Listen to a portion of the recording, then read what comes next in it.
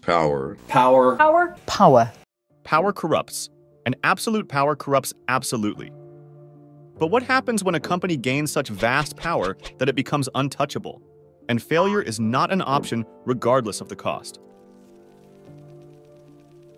Our story begins in 1916 in Seattle, when bird-loving college dropout Bill Boeing founded his fledgling seaplane company with boyish dreams of pushing the boundaries of aeronautics. This humble startup would evolve over the coming decades to become a major player in the military-industrial era, with Adolf Hitler and the Emperor of Japan wreaking havoc from the skies. The US was compelled to rapidly enhance its air power to resist the threat, however, as we will see, where there is war, there is also significant political influence. Boeing would use this influence to become not only dominant, but also too powerful and ultimately too insulated from the consequences of its actions to ever fully fail. Eddie Hubbard and I took a flight up to Vancouver, BC. On our return trip, the postmaster at Vancouver handed us a mail sack for delivery to the postmaster at Seattle. This was the first international mail ever carried by plane into the United States. This is how a war profiteer learned to play both sides and why it might continue to persist to this day.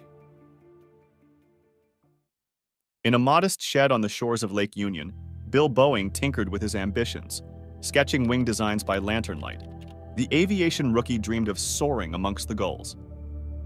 His maiden effort, a rickety contraption dubbed the B&W, took to the waves in 1916 with Boeing at the controls. Though barely aloft, it proved wings could fly from water, not just land. News of Boeing's experiments with seaplanes began circulating among Seattle locals. Curiosity was piqued by the ambitious amateur aviator and his cobbled-together crafts. Then, in 1916, an unexpected opportunity came knocking. Across the Atlantic, a dangerous new conflict was taking to the skies. Fighting planes engaged in deadly dogfights high above the trenches. Recognizing aviation's growing impact, the U.S. Army put out a call seeking scout planes of their own.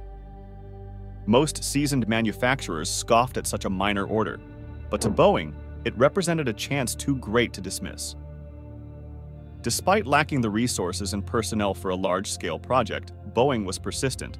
He devised a strategy to expand his business through the acquisition of supplies and by licensing the proven designs of British planemaker Vickers.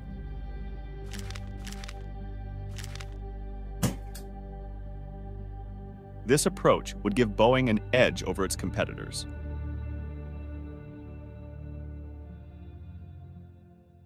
The news that the seaplane man had secured military backing spread quickly throughout Seattle's shipyards. Ordinary laborers rushed to Boeing's door, eager to join the first aeronautical division and be part of this new industry.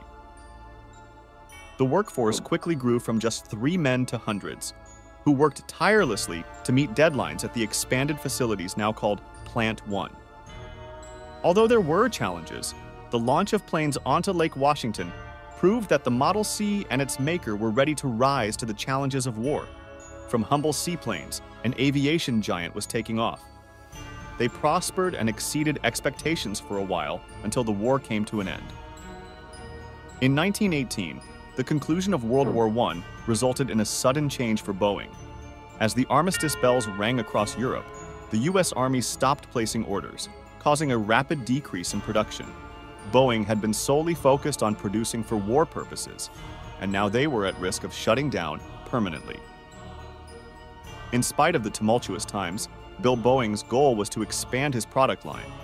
He made some modifications to the sturdy Model C, which resulted in the C-700 biplane. This new design set records by delivering mails between Vancouver and Seattle. The plane's successes hinted at the potential of aviation for peacetime pursuits. Alongside this, the PW-9 fighter, which was originally designed for the military, underwent speed trials that exceeded anything before.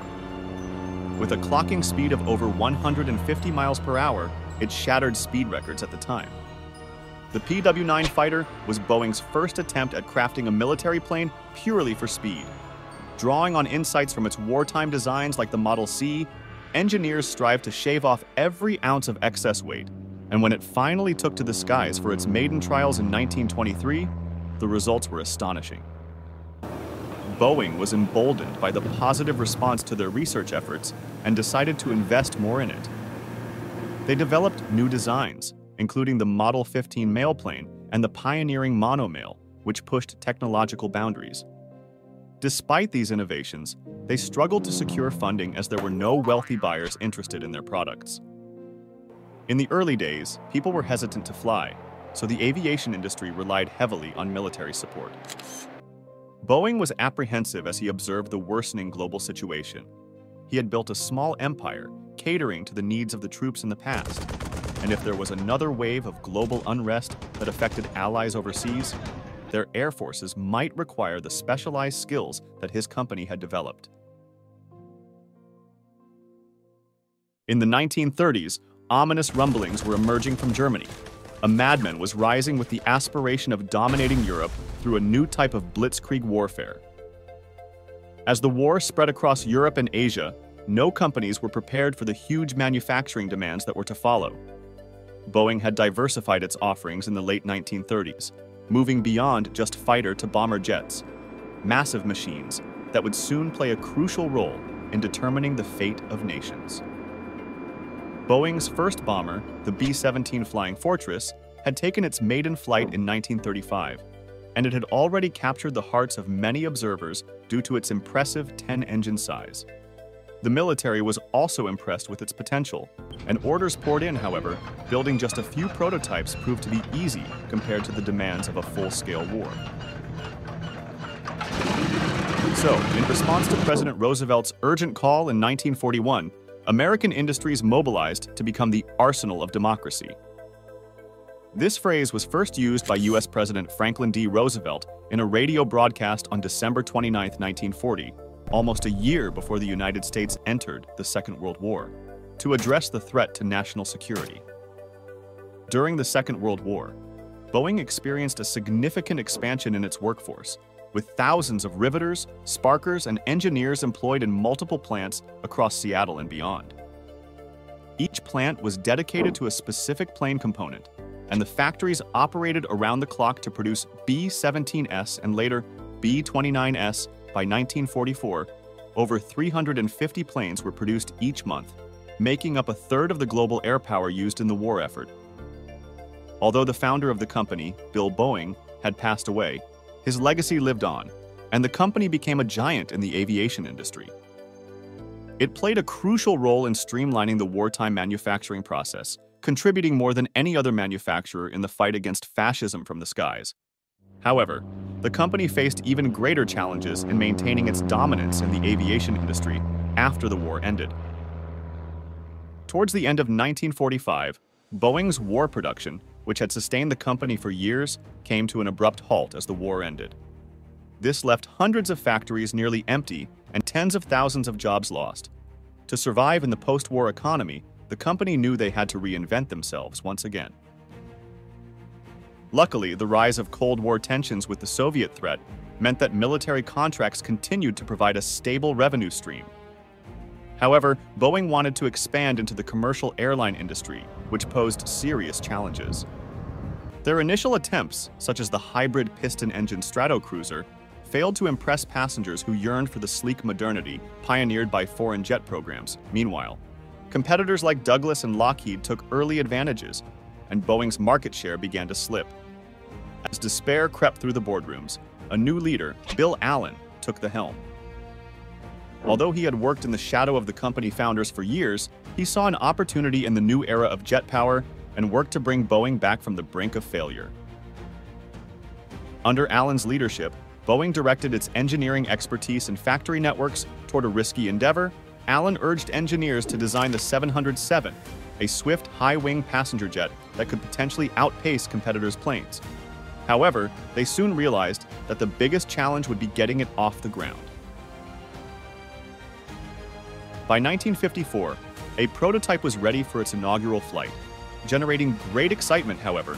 Perfecting systems like high-altitude pressurization and obtaining civil certification proved to be a daunting task. Despite the challenges faced by the 707 programs, it ultimately emerged victorious. When the sleek airliner made its debut during the jet age in 1958, it received widespread admiration and secured over 900 orders, thus cementing Boeing's dominance in the industry. Although the company's profits soared as a result, the process of scaling up production across expanded factories proved to be a strain on resources. And so, to maximize efficiency, Allen devised strategic partnerships and outsourced various aspects of the operation. Once in service, the 707 played a significant role in kickstarting the jet age, allowing for mass air travel. By 1960, annual passenger numbers surpassed all previous years combined, leaving rivals such as Douglas and Lockheed scrambling to keep up. However, Boeing's first-mover advantage had already been secured, ensuring the company's position at the forefront of commercial aviation for many years to come. Nevertheless, new challenges would continue to arise due to changing technologies and geopolitics.